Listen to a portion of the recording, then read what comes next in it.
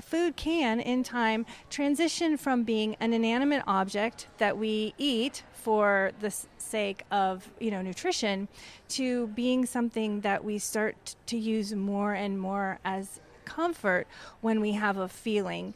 So if we have an uncomfortable feeling, then we know that, oh, you know what made me feel better before when I got home from work and I was stressed was to sit on the couch and eat ice cream. So I will do that and I'll feel better. And of course we get the dopamine hit and we start to feel a little bit better. And ultimately though, over time, food can become very destructive. In my own life, I like to compare food to like a abusive boyfriend, where it was very good in the beginning, and we might meet in secret. I'd have food at night after everybody else went to bed, and food made me feel better, and it was there for me when I had rough times. But at the end of the day, it started to be abusive to my body, and food was hurting my body, and so I had to figure out how to stop going to food for emotional support. And if I did that, what was going to fill the place? Well, of course, it has to be Jesus, right? Mm-hmm.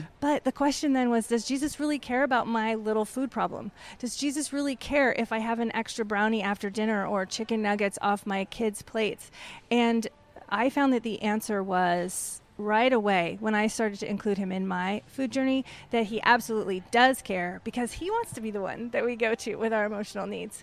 And so when we do that first, he can begin his healing work.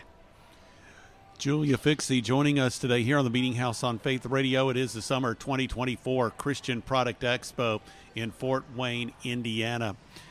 And I think about just the way that people, and I'll say they use food or their relationship with food to address needs that are intended to be met ultimately by the Lord. Now that can, of course, apply to eating too much, but I would imagine it also applies to eating too little. So when you get into these areas of anorexia and bulimia, is that also kind of in this overall topic area? Yeah, so the eating disorders are very often tied up with our emotional state. So it can be a situation where we feel out of control for one reason or another, or we're feeling something. And so we use our relationship with food, maybe our body image, or what we feel like we need to be. And so we strive for to meet these kinds of emotions with food, eating food, not eating food. And people will often binge eat and then punish themselves by not eating after. And so it becomes this really difficult cycle to manage and control once a person gets into it. So how does one move from this position of having an unhealthy relationship with food and depending on food to meet their emotional needs or their perceived emotional needs? How do they transfer that? Or perhaps it's better put, how do you cast down this stronghold of food and raise up the stronghold of being rooted in Christ? So in other words, how do you get your emphasis off the food and get it on the Lord to deal with these emotional issues?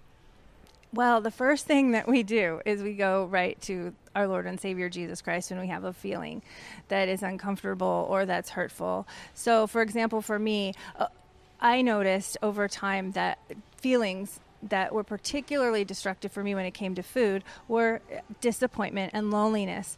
So I think one of the first things we can do is go to Jesus and talk to him about the exact emotion that we're feeling, and talk to him about why we're feeling it and what happened, and talk to him about it, because he wants to be the one to help us solve our problems. And he has the power to heal our lives and change things and help us get through these really hard situations. That food doesn't have that power. So when we first go to him and then we discover what the exact emotion is that we're feeling, and we address that emotion and the situation that causes it with our Lord and Savior Jesus Christ, now we're starting to see real results, real solutions, and real help.